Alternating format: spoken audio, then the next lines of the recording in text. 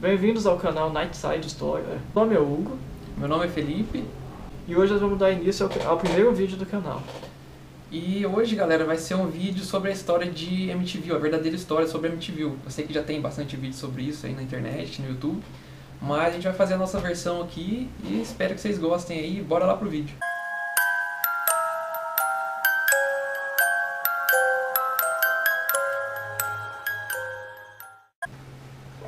Galera, ó, os assassinatos dessa história de terror aconteceram na noite de 13 de novembro de 1974, quando 6 membros da família DeFeo foram mortos na casa situada na 112 Ocean Avenue, no vilarejo de Amityville, né, em Nova York.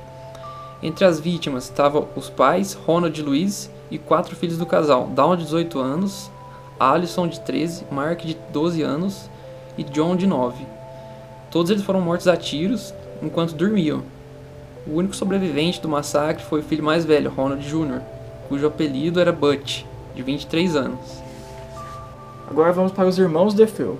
Ronald e Louise levaram 2 tiros cada um, enquanto os filhos do casal foram assassinados com um único disparo. Butch foi levado à delegacia para interrogatório, e apesar de negar seu envolvimento nos crimes, em um primeiro momento, inconsistências em sua história levaram os policiais a pressioná-lo. Então, no dia seguinte, Butch confessou ter cometido os assassinatos. Os crimes tiveram uma enorme repercussão na época. E galera, o rapaz foi julgado, né, no ano seguinte. Durante o processo, o advogado dele alegou que ele sofria de insanidade e que os crimes teriam sido motivados por vozes que Butch ouvia em sua cabeça.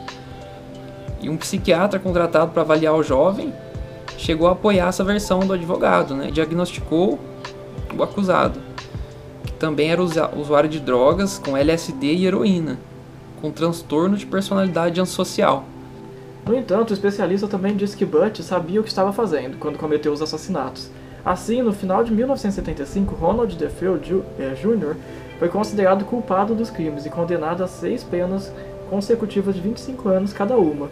Mas havia algumas coisas estranhas relacionadas ao caso. Inconsistências do caso, né, galera? As 6 vítimas foram encontradas mortas em suas camas e não havia nenhum sinal de luta na cena dos crimes. Além disso, necrópsias, né, na verdade, realizadas nos corpos, não revelaram a presença de qualquer sedativo nos organismos dos integrantes da família. E Butch foi a única pessoa condenada pelos assassinatos. Após a casa da noite dos crimes.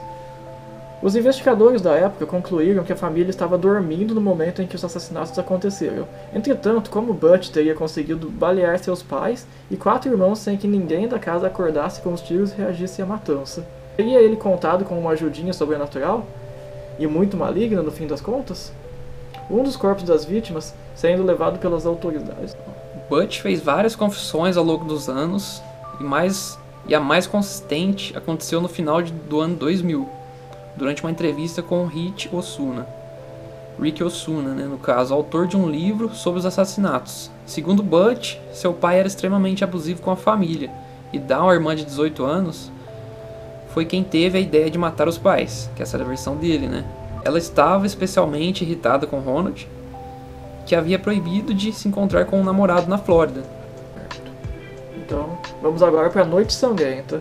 A ideia de matar a família surgiu na véspera dos crimes, enquanto Butch e Dawn bebiam e usavam drogas com 2 amigos no porão da casa.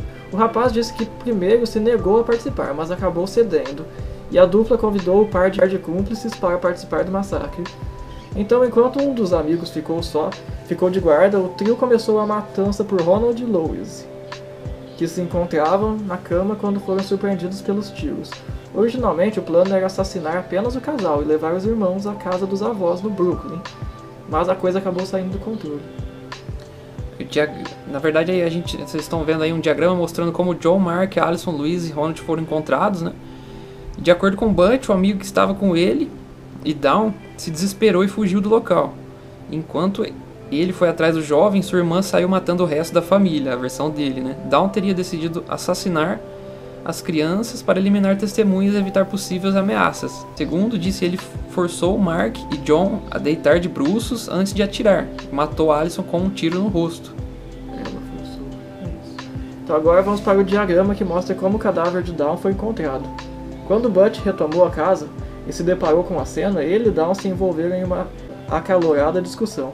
que culminou em uma luta pelo rifle que ela empunhava. A moça desmaiou enquanto estava inconsciente em sua cama. Butch posicionou a arma em sua cabeça e disparou. Em resumo, nenhum espírito maligno ou entidade demoníaca teve participação nos crimes, e os dois supostos cúmplices nunca foram incriminados.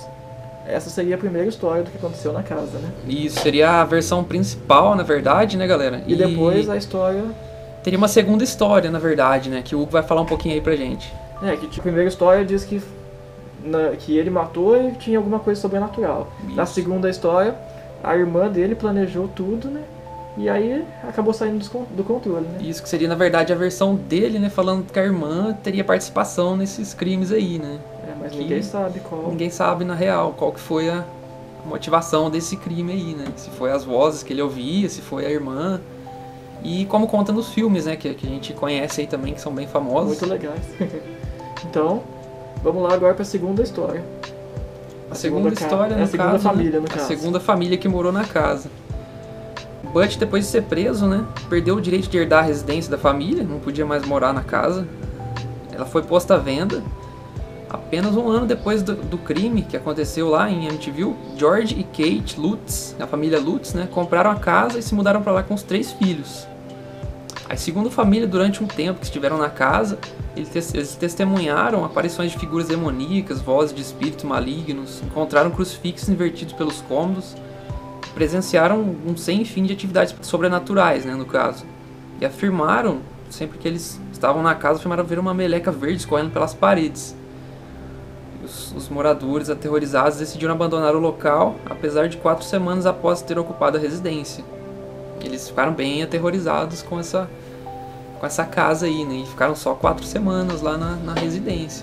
E as experiências se transformaram em um livro de autoria de Jay Anson, que foi lançado em 1977, que serviu de base para a produção do primeiro filme de terror, que todo mundo conhece já, sobre a casa. No entanto, especialistas investigaram e encontraram nenhuma explicação razoável para os fenômenos. E galera, então foi isso daí, ó, a história de Amityville, como a gente já conhece. E galera, em 2016 a casa foi vendida por um valor de 950 mil dólares, na verdade 100 mil dólares a menos do que ela valia, né, de $1 milhão ali, pelo fato de ter essas histórias sobrenaturais sobre a casa, pela família Lutz ter contado essas histórias também. E no caso, as outras pessoas que moraram na casa depois que ela foi vendida em 2016, né, acabaram processando a família Lutz por conta de atrair turista do mundo inteiro para saber sobre essas histórias aí, por conta do livro que eles escreveram, né, sobre histórias paranormais também, e eles acabaram processando eles também. E essas pessoas falaram que nunca viram nada, né? E depois disso ainda descobriram que os investigadores paranormais que a segunda família chamou para investigar sobre os fenômenos paranormais eram amigos do advogado do filho preso, da primeira família, né? E que o advogado já tinha a ideia de inventar uma história paranormal, né? Então você já fica meio... ele já tinha essa ideia na cabeça, na verdade, né? Tipo, muita gente fala isso, né? Então... Mas como ninguém sabe a história real, então cabe são cada um teorias, né? Teorias da conspiração. E então, galera, essa foi a história. Aí vocês podem deixar nos comentários, né, no caso, o que vocês acham, se foi real essa história, se não foi, se foi muita invenção.